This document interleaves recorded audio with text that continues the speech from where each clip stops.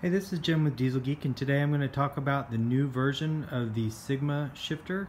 This is the 2021 version right here, and the important points of the 2021 version is how much easier it is to install.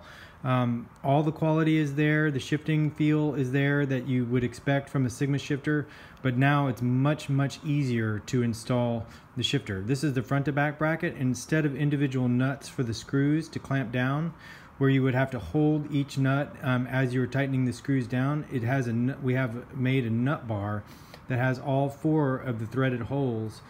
So when you just tighten the screws, you just tighten them from the top and you don't have to hold anything. So that will save you a lot of time.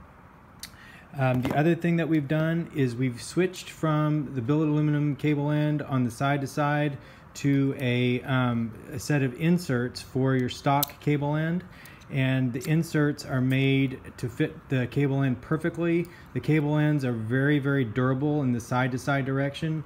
They're under almost no load whatsoever. So and we built these parts to have 0 clearance. In other words, there's no slop in them at all. I made the pins custom, and then also the bushings are custom, and they're made to fit each other perfectly. There's no slop whatsoever, and this is something that you will come to appreciate when you shift the car. It's very precise.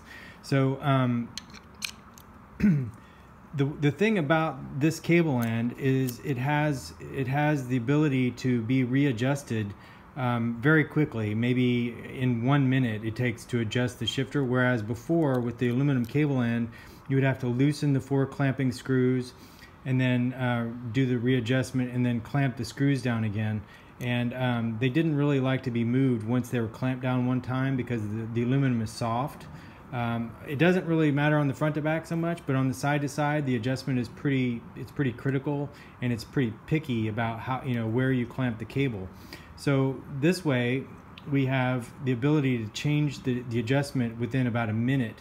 And that will just make a huge amount of difference. Ask anybody who's ever installed one, and you'll realize that this is a major advantage of the new version of the shifter. And that's pretty much the lowdown of the 2021 version of the Sigma shifter. That's it.